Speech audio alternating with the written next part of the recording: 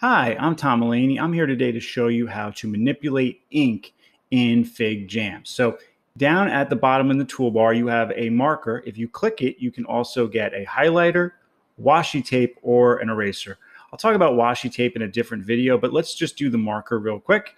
And as you can see, you can change the thickness and you can change the color. In fact, for the marker, you can make it any color that you please. So let's just quickly draw some with the marker. And then we will go over to our highlighter. And again, the highlighter is a little more limited in its colors, but there's your color scheme and your thickness as well. So let me just do a little quick highlighting. That's what the highlighter looks like, and great. But once we've done that, we can actually then use the move tool to manipulate these. And what do I mean by that? Because I can't do that, say, in Google Jamboard on the web. I can't really manipulate my ink once it's down. Well, guess what? I can resize it. I can move it.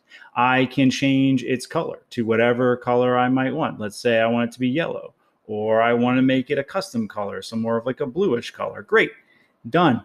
I can also change the thickness right there. I can do the exact same thing for the highlighter. And then if I click them both, I can group them. I can change their alignment to center them. I can change the thickness as well. There's a lot of things I can do. I can even ungroup them, and now they are individual things that I can move and manipulate. This comes in really handy if you use the ink tool and you want to change color. So for example, in this word anarchy here, I've used separate colors. What if I want to make them all the same color? Check this out. I just group over all of them, and then it says, hey, you know, this is multiple colors. Well, what if I just make them all black? And now they're black. That is really nice manipulation. That is a really unique and nice feature in FigJams. If you have any questions about this, please comment below or tweet me at Tom E. Mulaney.